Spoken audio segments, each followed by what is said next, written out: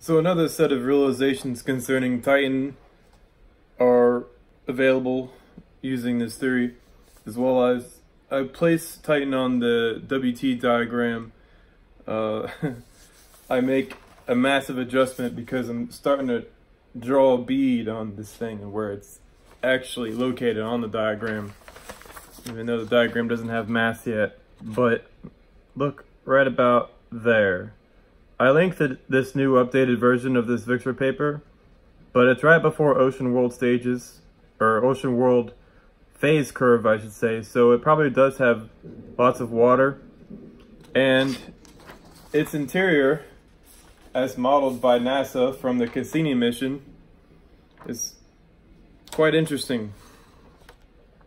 You have organic rich atmosphere and surface, decoupled outer shell, which is water ice, calthrate, I don't know, I'm not sure what that is, global subsurface ocean, high pressure ice, VI shell, and hydrosilicate core, 2,000 kilometer radius.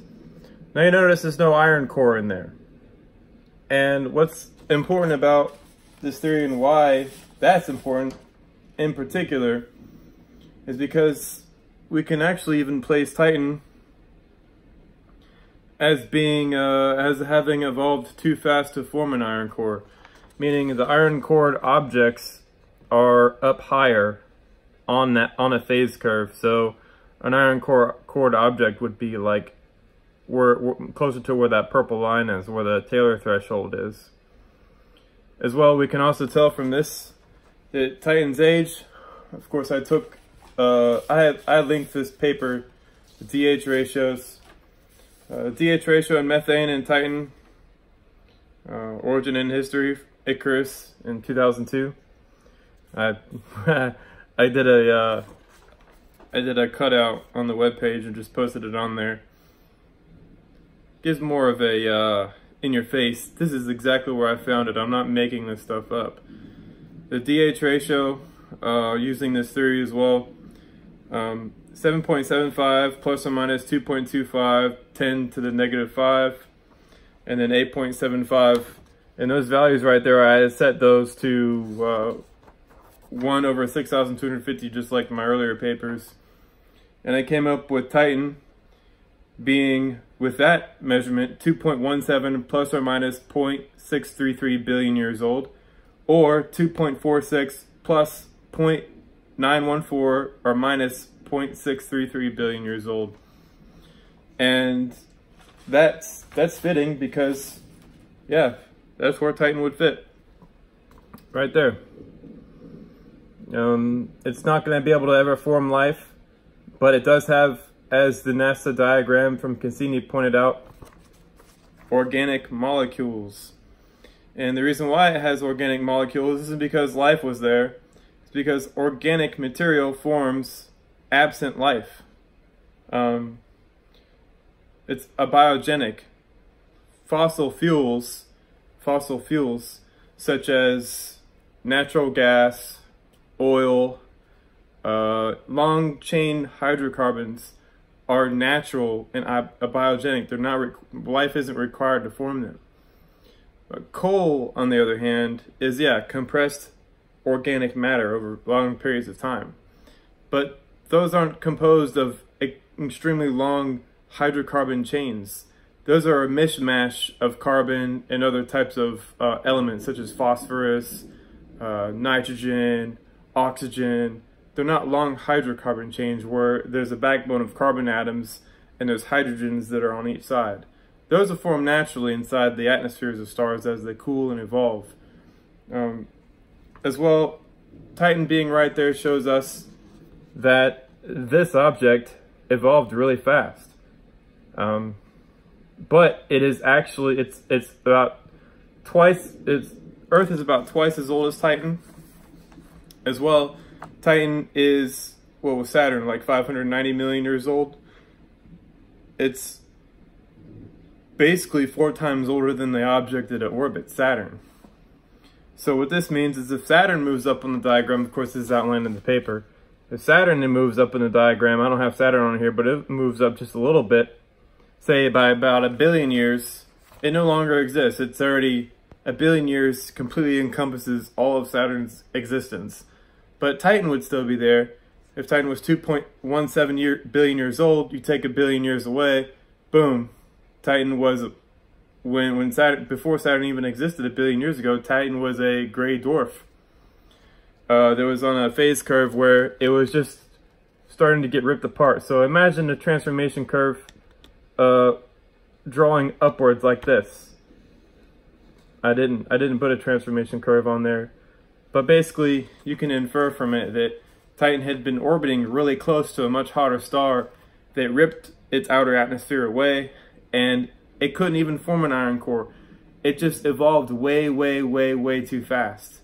It didn't have enough time for the material that was collecting in outer space to collect in the center, like a lot of stars do. A lot of stars, when they wander outer space, they can collect a lot of heavy iron, which then sinks to the center, forming the core. But Titan didn't have a lot of that time.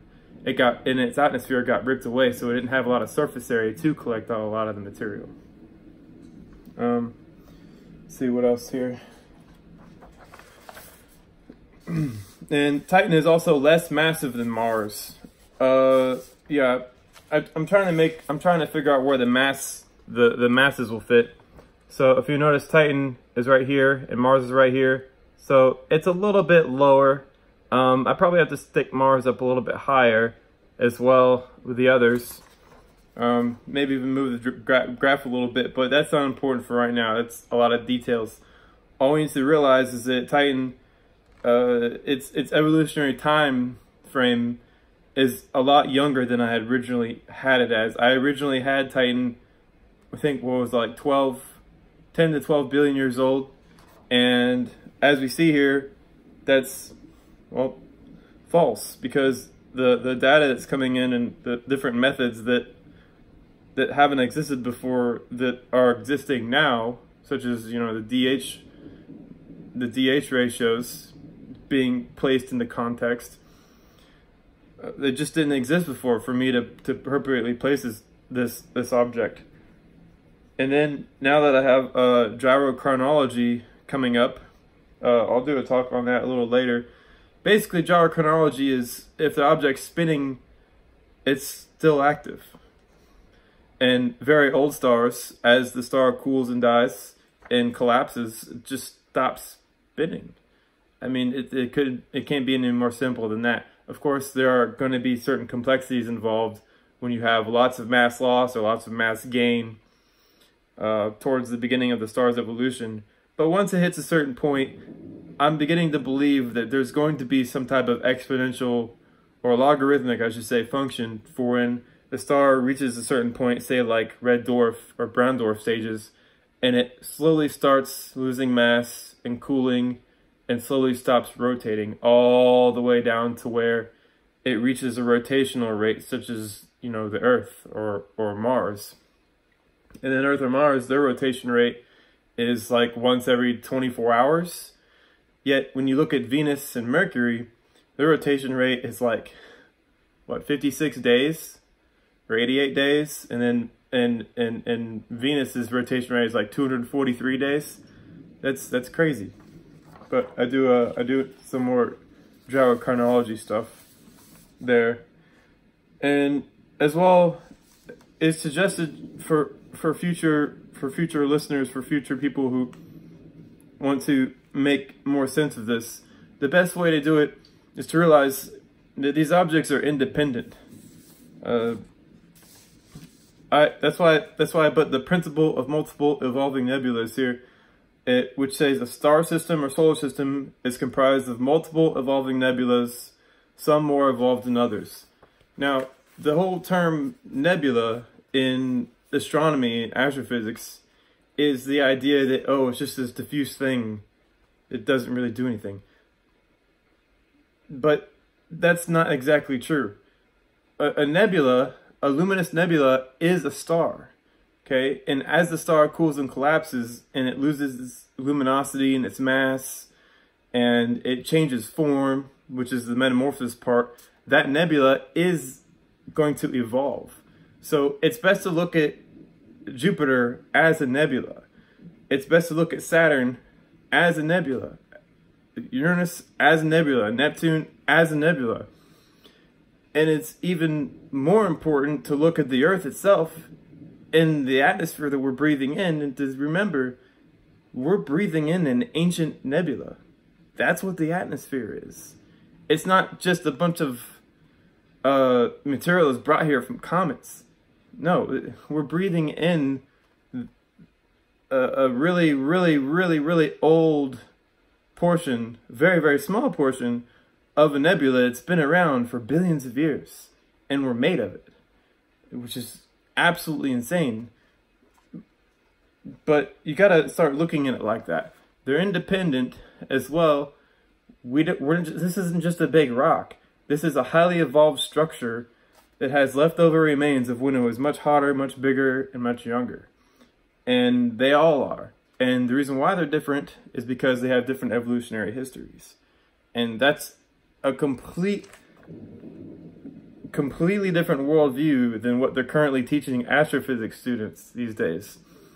And it's also important to understand that it isn't that the dogma is bad per se. I use that word dogma, you know, but it's just to juxtapose the new worldview with that, to say, oh, well, this is how we were doing things. This is how it probably is. And for you to like look at the differences. That's why I use that word, because it's not, this is new. It isn't something that's been taught and repeated in people's minds over and over and over and over and over again, and nothing's changed. And I guess it's time for a change now. I mean, we can't make sense of the exoplanet data without a new theory, and it's about time that we got a new theory. All right, you guys, today is June 16th, 2019. Later.